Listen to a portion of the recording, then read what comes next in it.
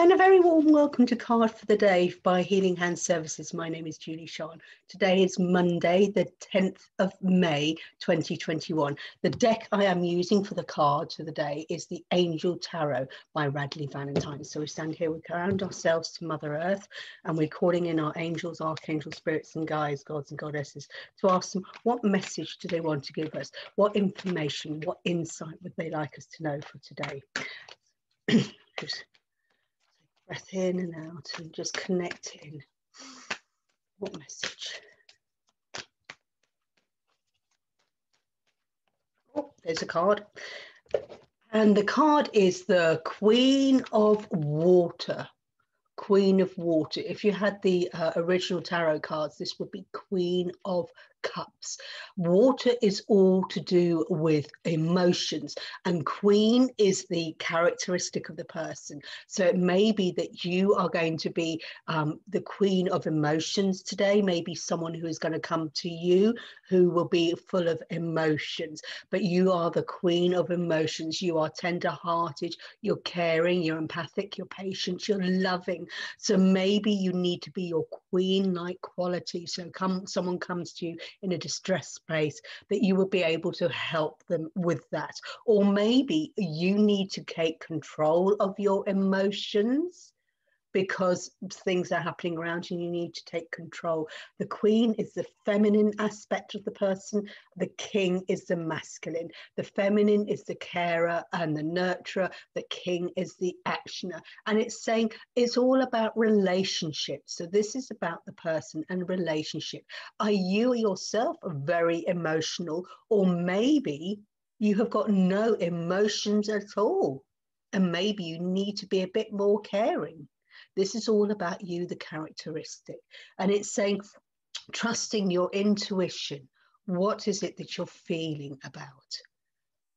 There she is, the beautiful wings there, with all the beautiful dolphins and the whales, the orca whales there swinging around. So it's saying that, you know, the orca, the big problems around, you need to take control of your emotions. Maybe you're looking at things too emotionally. Maybe you need to step back, and maybe you need to go withdrawing and go start thinking logically.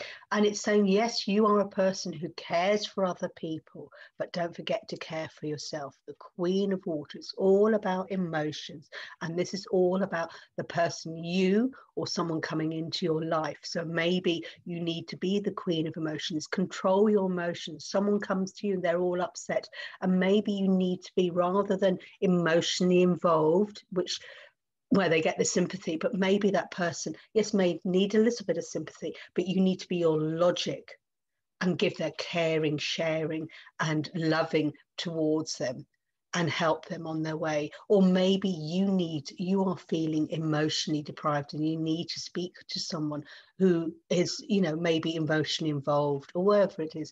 It's the Queen of Water, all about relationships, relationship with yourself, with others, trusting your instincts. You know, should I do this? Shouldn't I do this? Speak from your heart center. You know, should I be kind, or do I need to be cruel? Not cruel to be kind, but be almost like, yes, not standoffish and say, yes, I know you're going through this emotional problem at the moment. Yes, I can understand, because they come to you, you're the Queen. You've got all this life knowledge, but sometimes, yes, you can feel their emotions. It's like the judge. He has one emotional story this side, one emotional story like that, and he has to remain impartial. And that's what maybe you need to do, become impartial. And maybe you're thinking, oh, I can't do this because it might upset them. I won't do this with my life because it might upset someone else. If I do this, it will upset someone else. What about yourself? It's a ripple effect, because if you look after yourself and you are happy, it ripples out. You can see the ripple, the whirlpool around. You are the calm in the center, and it ripples out. Become the Queen of Water. Control your emotions. Be sensitive to other people. Be kind and loving, and be more respectful to yourself and kind to yourself. But above all, get control of your emotions, because the Queen of Water can be a bit of emotional, and sometimes we need to look at things with a logic thought of mind. I hope you've enjoyed this reading with the connecting with the Queen of Water, connecting with your emotions. If you have, please like, share and subscribe. If you'd like to arrange your own reading, please contact me.